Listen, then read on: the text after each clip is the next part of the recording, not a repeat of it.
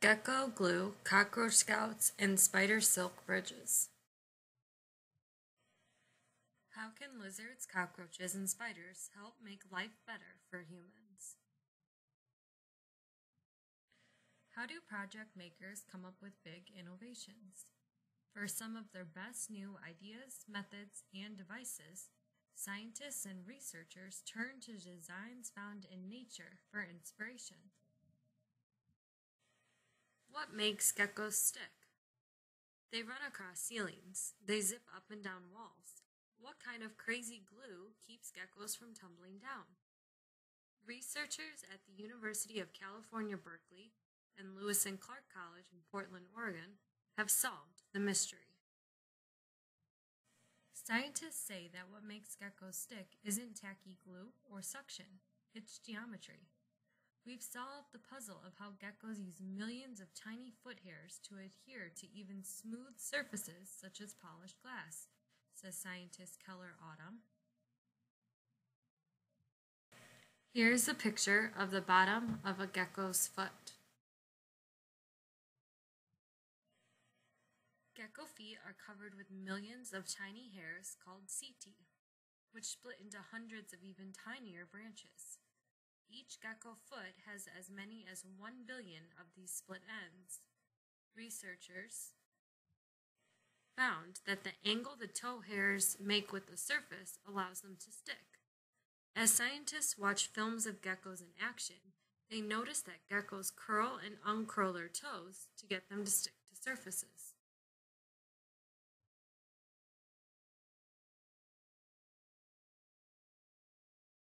Why the big interest in gecko glue?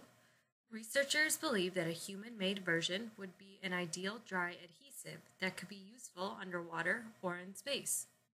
Researchers have already made artificial hair tips that stick almost as well as the gecko's own. Now we've got to make billions of them to get significant adhesive force, says engineer Ron Fearing. One thing is certain. It'll be a super glue. 1 million tiny setae concentrated in an area the size of a dime would be strong enough to lift a 45-pound child. Cockroach scouts.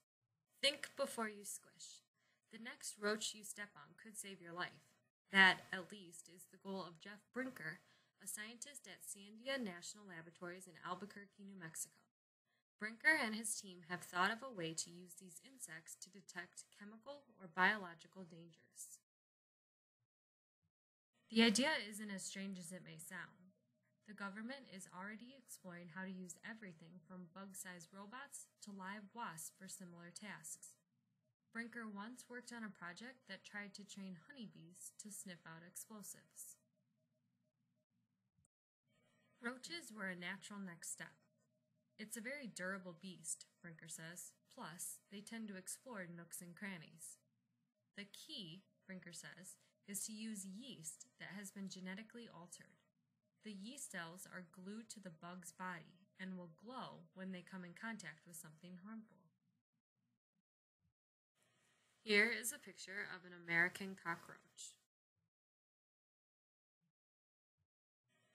Living cells have several advantages over sensor machines, says Susan Brozick, a scientist working with Brinker. They're small, cheap, and very sensitive to their surroundings. Agent Roach reporting for duty. The itsy bitsy spider is a big builder.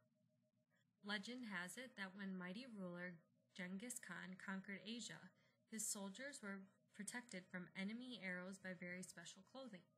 These leather garments were interwoven with one of the strongest materials then known to humans, spider silk.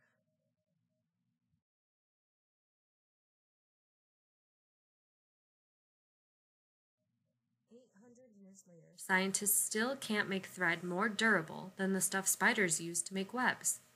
But biologists trying to copy nature's strongest fiber are making great progress. The U.S. Army plans to use one of the Great Khan's tricks, making bulletproof vests woven with artificial spider silk. What makes spider silk so remarkable is its unique combination of strength and stretch. Spider silk is as strong as the fiber now used to make bulletproof vests, but far more elastic. The web of a golden silk spider is strong enough to trap a bird. Researchers have figured out that a web woven of spider silk the thickness of a pencil could stop a jet in midair. When you think about the size and speed of a flying bee, the web that catches it has to be able to absorb a lot of energy, says Gene Herbert, an Army scientist in Natick, Massachusetts. Herbert is researching ways to use the tough fiber in everyday objects. Among the possibilities, jeans that don't wear out, car and trunk bumpers that resist dents, and bridges whose structures will not easily erode and can withstand earthquakes. Unlike silkworms, spiders cannot be raised on farms. One reason, they tend to eat one another. So scientists are inventing ways of making spider silk without spiders. The ability to spin a web is controlled by certain genes inside the cells of spiders. Researchers at 2 chemical companies have made copies of these genes and put them into certain easy-to-grow bacteria. The scientists' goal? Bacteria that can churn out spider silk. Transplanting spider genes is a sticky business. The genes don't always act exactly the way they would in a living spider, so the silk is not as strong or elastic as the real stuff. For now, the surest silk production method is the one that Genghis Khan supposedly used: spiders themselves. I never step on spiders, said chemist John O'Brien. I have too much respect for them. Here's a picture of a spider with its web. It says spider silk is strong enough to trap flies and bigger prey.